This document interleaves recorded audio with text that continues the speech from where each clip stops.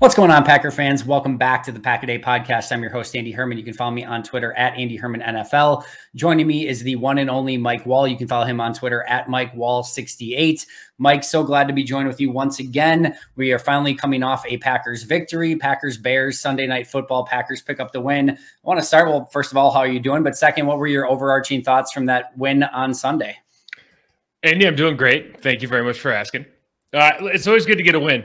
And it's always good to get a division win. We need to get off the schneid, obviously, after that really bleak week one loss in Minnesota. You come off this win and you just go, man, Aaron Jones is really special. And we have I think we have some pieces that you can kind of see fitting together over the course of or hopefully the early season as far as the offense goes. Sammy Watkins showing up was big. Randall Cobb made a couple plays in there. But it wasn't a pretty win on offense, even though we have 27 points to show for it. And defense is kind of the same thing. Like, to score 10 points, you have to go, oh, what a great game. And then you look at your opponent, you look at the fact they ran for like $180 on us. And even though Justin Fields only threw the ball 11 times, so he probably dropped back, what's that make it? Drop back probably 14. Yeah. Then you go, oh, well, of course they ran for 180, but I remember watching the game going, did they forget, like in the second quarter, that they could run the ball?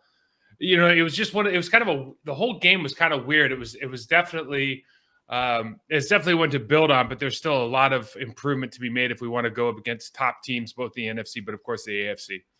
It is amazing that you say that, because that was my whole thought as well. Because I thought, like I mentioned earlier this week when I did the film review, I'm like, I think this was kind of like a B-ish game for the offense and the defense, maybe even like a C+. Yeah. I felt like this was very indicative of a very inferior opponent that just didn't have the talent on offense or on defense. I thought David Montgomery was phenomenal in this game. I thought he ran incredibly well, made some Packers defenders certainly look silly at times. But I also mentioned, I don't necessarily know that that's the worst thing in the world. They did not come out great against Minnesota in their first game. I thought they made steady improvements from week 1 to week 2, something that they can build off of. And I think it's going to hopefully be that story through the course of the year where they get a little bit better week by week. But in some ways, I'm kind of buoyed by the fact that, all right, they picked up a 27-10 win, division game, Sunday Night Football, and they didn't even play that good. And I know it's a bad Bears team, but I did think that this was like you said, it's sort of an okay performance. Yeah, I've always liked David Montgomery to start off with. I think he's a phenomenal player, and he's been there. He's just going to have one of those careers if he's on the Bears where you have a good player that's on the Bears, you won't ever hear about him. The devil's in the details, especially on defense. And you can see plays. We talked about it on our show. TJ Slayton turning a double team into a single block and defeating the block and getting penetration line of scrimmage. Kenny Clark playing it at a high level and, maybe either turning it into a single block or keeping both defenders off the linebacker so like a Devontae Campbell can make a play. But you also see those plays where you talked about the missed tackles. There's a lot of ankle biting going on in the secondary. And that was like an area of concern that people, certainly that Ahman and I have been talking about for months last year on our show, as far as one of the main concerns last year going into this offseason. And are we going to improve in the tackling department, being consistent in the alleys? We're not there yet. You see Quay Walker is getting a lot of playing time, and certainly there's no questioning his athleticism, and he's only going to get better. But right now you can run right at Quay Walker whenever you want. He doesn't take on blocks from guards very well. And I don't expect him to. He's a rookie. I mean, I didn't expect Nick Barnett to when he came in the league either. He became a phenomenal player. Quay's going to be a phenomenal player. But right now, if you're going to put him in there, expect the teams are going to run right at him and expect him to get beat. And he might make the tackle, but it's going to be 8, 12 yards deep.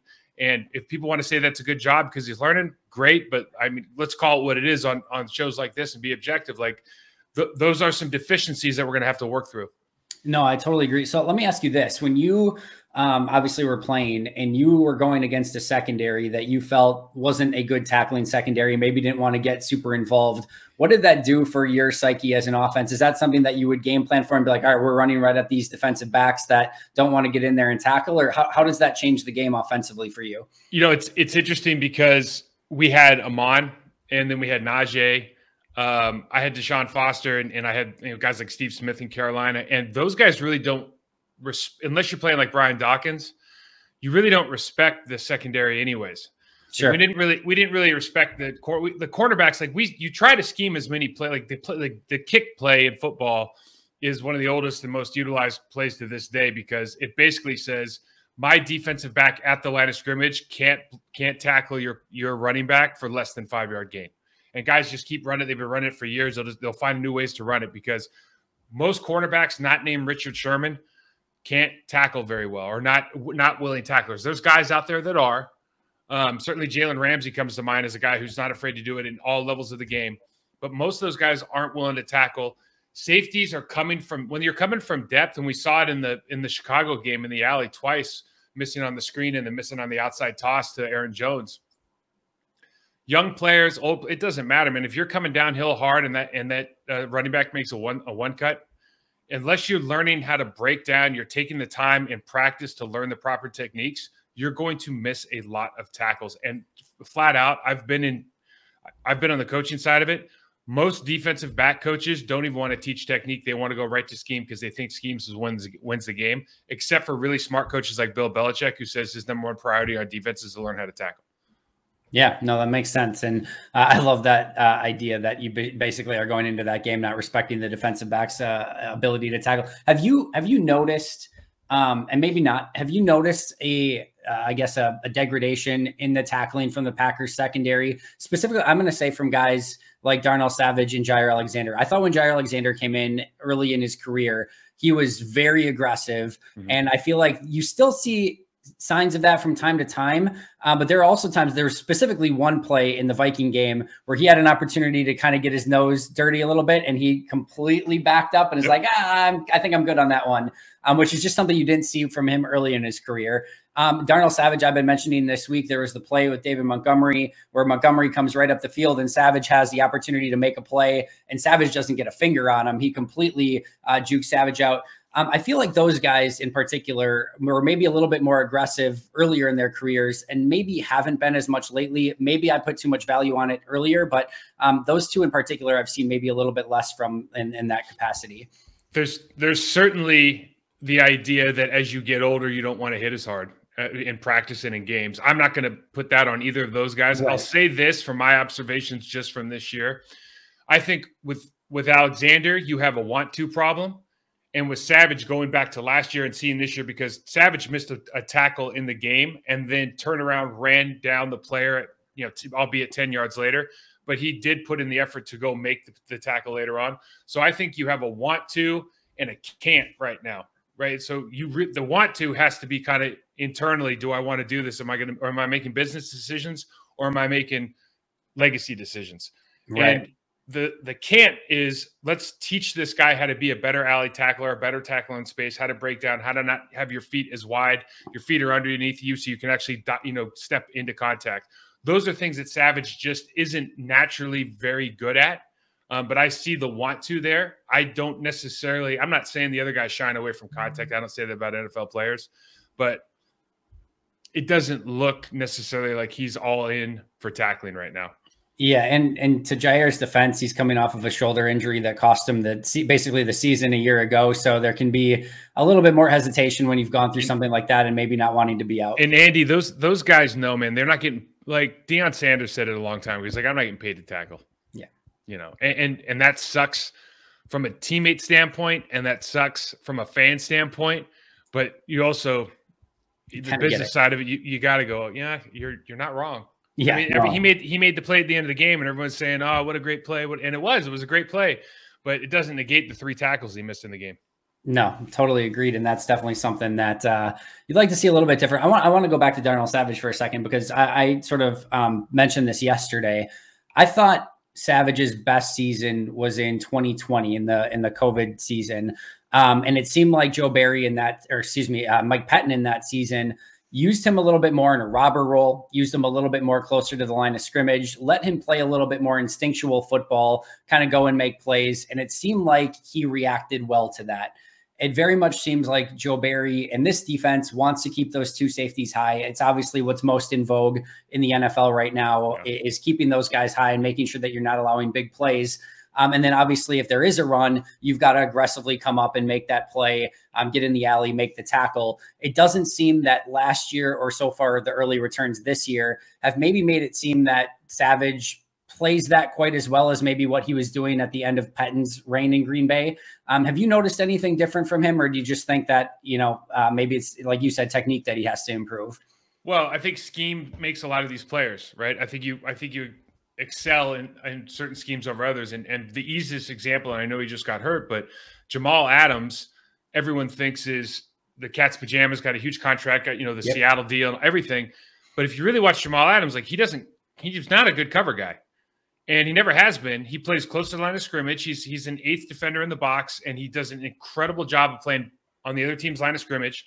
He hits like a linebacker. He does all these things that are wonderful in that context. But if you take him out and put him in a shell defense, it's tough. And we just talked about it with Savage and with other guys on this team, and certainly with Chicago.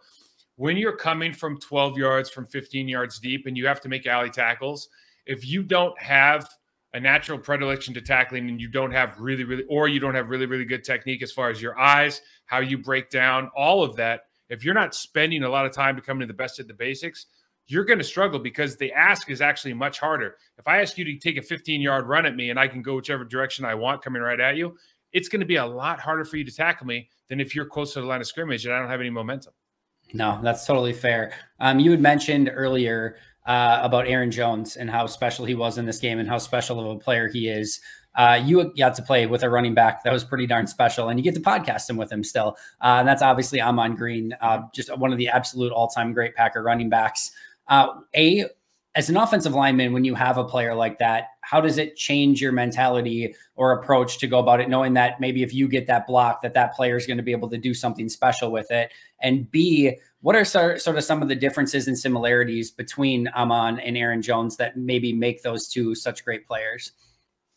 I'll start by saying I don't think we ever change our, up front, you have some things you want to get done in your own life as far as the kind of pain you want to inflict on other people, and that when you have the opportunity to run the ball and the pride that you take in doing that, regardless of who's behind you, there is a sense of when there's an Ahman Green, when there's a Najee, when there's a Deshaun Foster, when those guys are in the backfield and they've got wheels, like, man, all we got to do is get into that secondary, because of what we talked about before, right? The secondary is not really willing participants in the contact game for the most part. Yep. Aaron Jones is a phenomenal player. What I love about Aaron Jones is he runs so angry, and then you look at him, you're like, dude, you can't be more than 185, 190. Like he can't be that big. I think they got him listed like 200, 205. Like, I don't buy it. Yeah, but he just runs so angry. He contorts his body in ways. He just throws himself into contact. He runs hard. If they said it on the game, Roquan Smith said it in the pregame interview, that although AJ's 250 and he's 205, like they said, he runs angrier, he runs harder, and that's not a diss on AJ. That's a real compliment to Aaron. When I look at Ahman, even though Ahman was probably 205, 215, he just played. He could deliver contact in a way that was like a 225, 230-pound back. He was faster than in his 40 time, and his 40 time was fast. I think he keeps telling me he ran like a 4.17, which okay, that's pretty fast.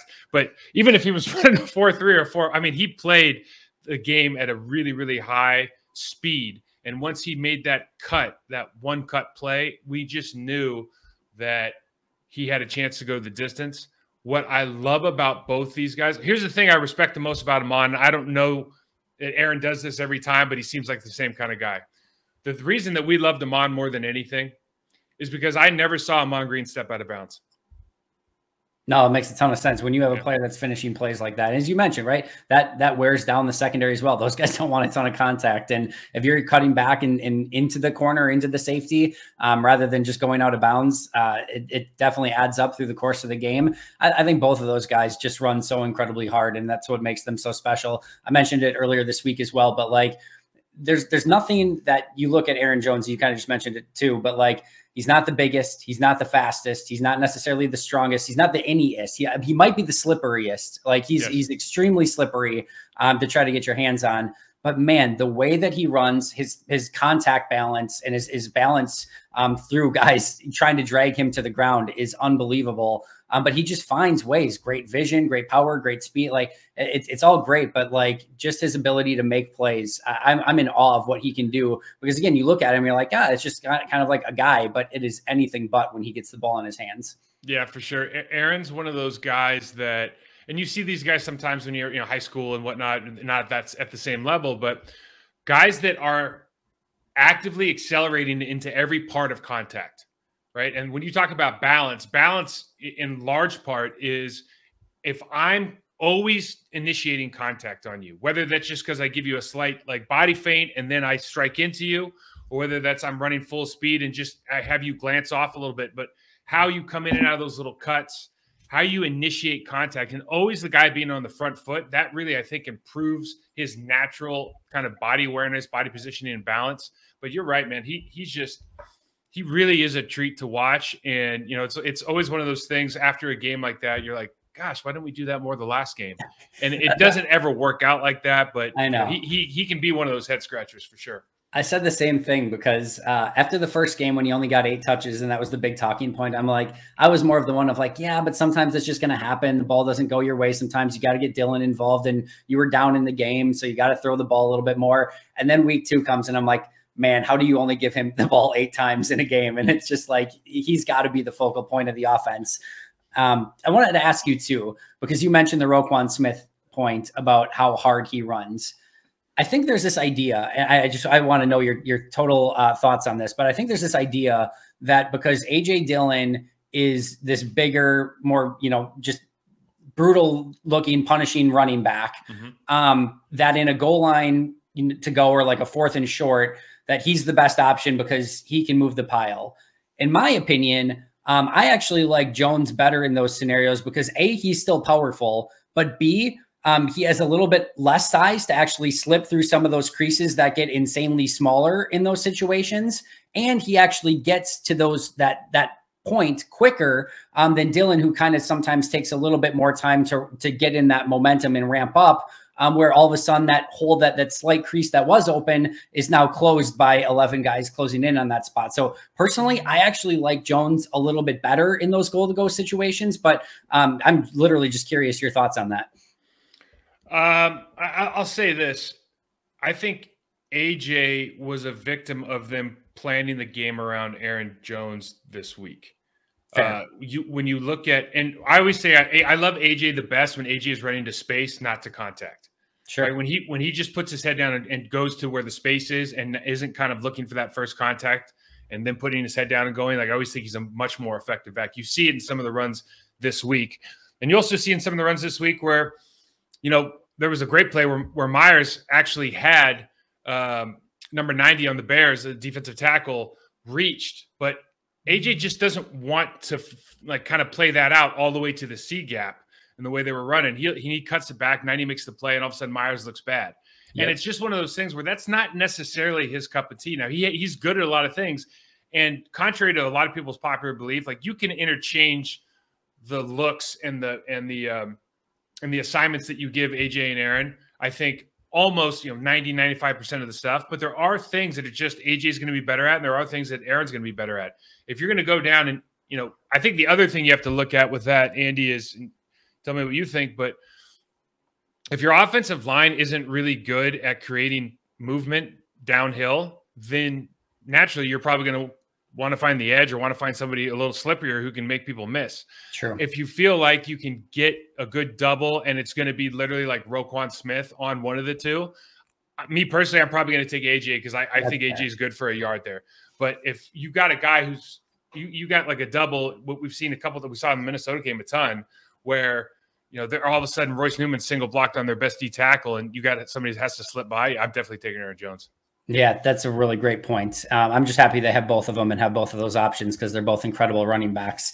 Obviously, one of the big pieces of news from this game and prior to the game was the return of Elgton Jenkins, him getting the start at right tackle. I didn't think this was necessarily his best game, but I agree with Matt LaFleur and Aaron Rodgers that this was a very successful game for him. He had only played 33 snaps in the NFL at right tackle prior to that game, and he's coming off an ACL injury. And to play, how he did in that game, coming off an ACL and coming off only playing 33 NFL snaps at right tackle prior to that game. I thought there was a ton to build off of. And you could also just see, at least in my opinion, that there was a lot more confidence on offense with him on the offensive line, being able to move Royce into right guard, etc. But what were your thoughts on his return? Yeah, he looked like he hadn't played in a while, and he looked like he hadn't played that position. He also, you can kind of tell the way he moves, the way he handles situations, that he's a really, really good player. I would agree that I don't think he's going to go put that clip up, or the series of clips up on that game and say that was one of the better games he's ever played. It was great to get him in there. I think the compound effect that it has when you get to move Royce in. First of all, Royce isn't playing right tackle anymore, which I think is a huge win. Yep. And then I think Royce is better than Hansen at right guard, so I think that's a huge win as well. And so I think just by those kind of addition there, you're going to have a better right side of the line. You can see that Elgton. The thing that is, when you watch Elgton, when you say, okay, what does it mean? He hasn't played that position. Why does it matter? He flat sets a lot, and he sets out at a 45 a lot. So what does that mean? That means that the TE games are wide open. They're basically open for business whenever you want them, because Royce isn't the kind of player that can shove a guy an extra yard across his face. And it also means that if you have a quick player on the edge, he's going to get that corner really, really early. And now it becomes a question of whether or not Aaron can step up or get out of the way or throw the ball in time, because he's going to get beat on the edge a handful of times if he continues to set that flat. He doesn't do that over on the other side of the ball, because he's just more comfortable with the stance. It's just everything's about the way you get in your stance and the way you get out of your stance. And right now you can tell he's just got to rep that a little bit more. But kid's got incredible balance. He's already been, a Pro Bowl player. So the ceiling's really, really high in him. There's a couple of really good right tackles in the league right now that he's going to have to chase if he wants to kind of be in that conversation. But, he's certainly a great player. Yeah, he is. And I think, it's just going to be, I think week by week, him getting more comfortable in that spot and just making the offensive line that much better. I thought another player who returned this week at left guard, coming off the concussion from a week ago, we talked about it last week, where didn't necessarily, I don't think, played up to his expectations in the Minnesota game. I thought John Runyon Jr. was a lot better in this game against Chicago. And I think I had him as my highest graded offensive lineman this week. But what were your thoughts on his return coming off the concussion from a week ago? Yeah, I definitely agree with your sentiment. He played extremely well. It was a great bounce back week. If he wasn't, I didn't grade the players, but he certainly looked like the best one out there to me. And I thought that for large parts of the season last year too. I think he's a really solid player that with improvement, a little bit of improvement technically, and then just continuing to develop his body, I think can turn into a guy that's considered a top 10 player in the league. I think he just has that kind of ceiling. I just really like that he doesn't get penalized a lot. I really like that he's good with his hands. I like that him and Myers have already kind of figured out how to work well together, and the job of communication and rising to the second level is more often than not very efficient and effective. And the thing I'd love to see from that side of the line now is a little more physicality with the kind of the extra shots, getting people on the ground, pushing over piles, taking shots on the defensive end when he comes inside. I think those little components of the game are really going to kind of add to his legend and legacy in the league and get him some more attention, because I think he's on the track to becoming a really top player. I really do too. I think he has the ability to be a really good left guard for the Packers for a very long time. I'm really excited to continue to watch his trajectory. There's some differing opinions on Josh Myers this week. What did you think of his game? I didn't think it was well. Okay. So when you first watch it, when you're watching the game, you see him in the backfield a lot and his guy making a play. And then you realize that the guy was always coming from Royce Newman over Royce Newman. And I'm not saying it's Royce Newman's fault, but what I am saying is you have to communicate, because the center, let's say that you're doing a zone play to the right. If the right guard doesn't communicate that the center should come with him, then more often than not, he's just going to go right to the linebacker. And if you do communicate that, now the center will take different footwork. He'll open up his footwork a little bit so he can get a little more depth or more width, so he can take on that 3 technique who's maybe spiking underneath the right guard. Now, at least 3 times I remember that didn't happen. And all of a sudden, you see a center in the backfield 1, 2, 3 times. It immediately turns from a good game with bad plays to a bad game with good plays. And then you couple that with the snap incident, which I don't know. I don't know about what you heard on TV, but it looked like he timed up the snap count pretty well. But maybe that was like supposed to be on 2 or a dummy count or an ice cream or something. Rodgers in the post-game presser said it was supposed to be on 2 and Josh snapped it on 1. That makes sense. Rodgers called it a brain fart was what. Yeah. Well, so with that kind of stuff, and listen, the smartest guys I know, Frankie and Mike Flanagan, everybody has those once in a while. But it was just maybe last night, it was just like JRJ the week before. Maybe it wasn't his week. Got it. I thought there were some good things in this game, but there were a couple plays like that too that you're just like, I would like with Myers. I just want to see a bit more consistency because you see some of the really good plays that he's capable of. I just don't think you see it through the course of the full game yet. And I think if he can get that, they'll have a really nice center on their hands. He's got the burden of expectations too, right, Andy? Like we expect him to be really good. Like we expect him to be Corey Linsley. I mean, I do. I've said it many times. I think he's the second coming to Corey. I think he's like Corey 2.0. And he's got the same pedigree. He's got the same body type. And you just look at him and think, like, he could be an all-pro guy. And you forget, man, he's in his second year, and he's doing pretty well. But the bar is set really high for him. Well, and I was talking to Aaron Nagler about this earlier this week, but like as spoiled as Green Bay has been with Brett Favre and Aaron Rodgers for 3 decades, I'm not saying the centers have exactly been to that level, but outside of like a Jeff Saturday bizarro hiccup for like a year, you're going like what? Frank Winters, Mike Flanagan, Scott Wells, JC Treader, Corey Linsley. Like that is a very impressive run of centers for the Green Bay Packers. That's a really good point. Yeah. What's the best part about that? That Saturday was the Pro Bowler the same year he got benched by Corey. Yeah. Corey. It's like that. So like amongst offensive linemen back then, before it was like based on Twitter votes, that when we all saw that, we were like, or actually, it might have been based on Twitter votes, but we were all like, and now you understand why we don't care about these things. It was like the ultimate, like if you want to know how, just Pro Bowl voting in a nutshell, Jeff Saturday making it as a Pro Bowler when he was benched by the team and played just a really bad season for the Packers that year is basically like the ultimate, these don't matter at all. He was, but hey, Jeff Saturday with the Colts. Unbelievable player. Absolutely. I'll give you a funny, real quick. I'll give you a funny one. So we play the Colts in Carolina. We have Chris Jenkins. Chris is my guy, right? But he goes, we're out there and Peyton Manning's out there. He's just beating the brakes off us. And Chris comes to the sideline. He goes, they've been talking all week like Jeff Saturday is no good. And like his coach has been like trying to badmouth him. And Chris finally during the middle of the game, he's like, what do you want me to do? The guy's really good. And he's 6 feet tall.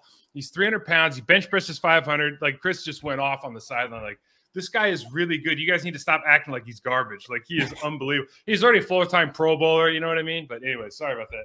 No, that's really funny, actually. Yeah, no, in his prime, he was legit. Like in him and Peyton Manning, the IQ between those two and what they were able to accomplish at the line of scrimmage, that was a fun duo to watch, which I think in a way is why it was disappointing. I know he was at the back end of his career at that point, but just disappointing that it didn't work quite as well in Green Bay. But enough Jeff Saturday talk for one day. What are your thoughts? We'll kind of do some quick hitters here for the rest, but what were your thoughts on Preston Smith, Rashawn Gary, and just sort of their start to the season so far? Obviously, they're both integral players to the Packers' success on the defensive side of the ball. And you mentioned the Bears only dropped back like 14, ish times, in the entire game. But thoughts on those two from this week? I'm continuing to think that Rashawn Gary is going to be a game plan guy. He needs to turn more into a Cam Wake idea of Reggie White idea of I'm going to come at you the same way every time with the same move, speed to power, hands inside, and I'm going to work off that. And every time I do that, I'm going to then play off of whatever how you combat me. And as soon as he decides to stop going upfield and stop trying to get around the edge and make the splash plays, I think he's going to be even more productive. I think he's going to average at least a sack a game. He's that type of player. He's a game plan player. Preston, I'll be honest, and I know Preston's numbers are really good right now. Preston got pushed around a little bit by tight ends and fullbacks in the running game. And both of Preston's sacks were kind of a result of other people's works or other people's mistakes.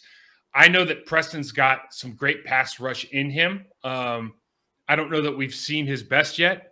And I think maybe as a consequence of Jonathan Garvin being not a suitable number 2, he's maybe has to play too many snaps and he's tired in the run game. I'm not sure, but he doesn't look as dominant in the run game as I thought he did at this time last year. Interesting. I'll have to keep a little bit of a closer eye on that because, yeah, I thought to your point, his pressures came when like the whole line was collapsing. And I think the one he was able to kind of, I can't remember if it was Minnesota or Chicago, but swing all the way around as the quarterback was taking off. I did like the play, and the one sack was unblocked, of course, but it was when Fields tried to do the play action fake, and he just, you still got to make the play. Exactly. Right? Yeah. Very much so. So no, I think Preston, like you said, some work to do. Gary will be much, but we talked about it last week. Once Gary just converts the speed to power and realizes he's a power rusher and isn't a speed rusher on the end, I think it's going to improve his game a little bit as well. But I think both of them overall off to solid starts and hopefully a base to improve upon as the season goes along. Speaking of improvement, I feel like the special teams has been vastly improved so far through the course of the first 2 games. Nothing game breaking, nothing game changing, but 20-yard return from Amari Rodgers here. Rudy Ford and Keyshawn Nixon and Dallin Levitt right in the kick returner, punt returner's face there. Like, you just see things that we didn't see consistently a season ago. Yeah, attention to detail. Attention to detail matters. Expectations matter, and I think when you change the narrative in that room, you change kind of the culture in that particular room, it makes a huge difference. We talked about it last year that when you have one of your 3 branches of your team be that inefficient or that inept, then it kind of speaks to maybe a larger problem within the building. And I think bringing in a guy like they did, Rich Bisaccia, as far as being a special teams coordinator, is not only kind of a structurally vast improvement from what they had, but I think from a cultural standpoint, and I know he yells a lot, and I know there's a kind of lot to be made of all that stuff, but I think culturally there's a vast uptick in the team culture and chemistry because you bring in leaders like that have high expectations for their players. I feel like they, in a way, like they kind of needed a coach like that maybe yells a little bit. Like, listen, Matt LaFleur will get on a guy if he screws something up. He's not afraid to do it. But for the most part, I feel like he's a little bit more of a player's coach, player-led team, and he's going to let them kind of do their things. Joe Barry, definitely same thing. He'll get after a guy if he needs to. He'll definitely bring an energy and an intensity to practice. But I feel like having that third coordinator really be a little bit more aggressive, a little bit more yelling, a little bit more attention to detail oriented. Like, I feel like that's not a bad thing overall for this team. And clearly Bisaccia has head coaching a little bit pedigree from last season as well with what he did with the Raiders. I just think that was a good hire overall for this team. Yeah, no question. And if you're going to have that guy on your well, look, now with the age of head coaches and these coordinators, it's like your quarterback. There's a handful of guys on your team that are probably probably in the same high school class. And so it's the dynamic is difficult. And then you add all the money that the players are making now. And I know the coaches are making a lot as well, but it's a very difficult dynamic. If you're going to have a guy that is going to be the old crotchety, this is the way we do it kind of deal, what better place to have him than a special teams coordinator? Because a lot of those guys are kind of the mid-level, lower-level pay grade guys that are just, the worker bees or worker ants that are really going to have to fight every single day to earn their position on this team over and over and over again. And I think that's a really good way to lay a foundation for a wonderful culture. Could not agree more. I love that hire. And so far it's paying dividends. Quick look ahead to Packers Bucks. What are you looking forward to this weekend? And what do you think Green Bay needs to do to really have a successful outcome? I think it's going to be an interesting game because of all the injuries on the Bucs side. Honestly, Aaron hasn't had a lot of success. I think he's had like 8 picks in the last 4 games or something down there. Is 1-3. We just don't move. They have a great defense. I mean, they have a wonderful defense. Now, Akeem Hicks, who we know well from Chicago, is going to be out because like plantar fasciitis. And I can't tell you that is a huge deal because Akeem Hicks is a huge problem especially on the right side with Royce. Like, that is a bad matchup for us. And that allows them to play 3-down lines at some points. And when they're running their 3-4, their 5-2, however you want to look at it, like they can split those guys out much like we do because they know that a guy like Akeem Hicks can take 2 gaps. So I think that's a big deal. I think all of the injuries, it'll be interesting because Tampa's kind of got the defense that we think Green Bay should have. Yeah. Now, I know we run a different system. Like Todd Bowles brings the pressure. Those 2 linebackers inside are like PhD student. I mean, they're unbelievable. Devin White and Levante David. Yeah, they're amazing. Their back end is all super confident. They play fast, ball hawks. They do get caught staring in the backfield a little bit. We'll see what Aaron's able to do with that. They're not afraid to take some risks.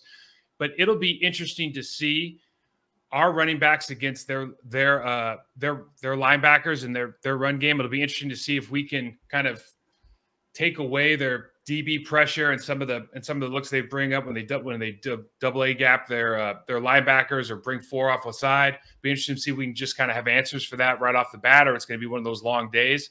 And then on the other end, their offensive line is terrible, but let me rephrase that. Their offensive line is actually very well coached. They're just missing some players.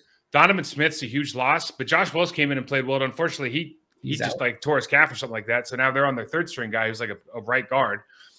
Ryan Jensen gives you extra yards with the way he plays. They're like he's good for like 25 hidden rushing yards a game. And for him to be out, you can see that it's been a problem already. But their right side, bringing in Shaq Mason, who was a Skarnecchia guy up with the Patriots, like kid knows how to play football. And then Tristan Wirfs might be the best right tackle in the league right now. So like, if I'm just going to watch one matchup all week, it's going to be Rashawn Gary versus Tristan Wirfs, because I think that's a just super enormous matchup for us. And I think it's a good measuring stick to see where he's at.